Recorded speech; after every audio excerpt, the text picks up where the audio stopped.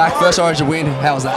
Yeah, it's great, mate. You know, it's a massive turnaround from game one, but only halfway there, so on to the next. You looked really comfortable out at left centre, haven't played there for a while. How was that? Yeah, it's good, mate. It helps having boys inside me like Jimmy and Joshy outside me. You know, they're really experienced, they talk well, so they help me through a lot.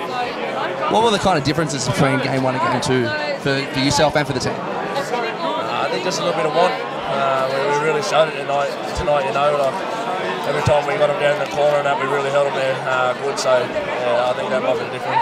As far as complete performances go, was that right up there? It was good, mate, it was really good. As I said before though, we haven't got there yet, so on to the next. Just finally, how good would it be to get 80,000 people at ANZ Stadium? Yeah, mate, it'd be unreal. You know, I've obviously never played there, so I'm excited if I get the opportunity. I can't wait to turn up in Sydney and do our best.